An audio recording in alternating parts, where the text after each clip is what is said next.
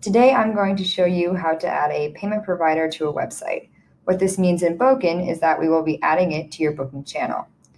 First, I'm going to click on the settings cogwheel in the top right-hand corner and click on Booking Channel. You will notice that your website's URL will be listed over here on the left-hand side, and over here under Payment Provider, there is nothing there. So we will go and click into the website, and under the Payment Provider settings, when you click, you will notice that there is a payment provider that you had already set up in Bokun. Then I will go and click Save.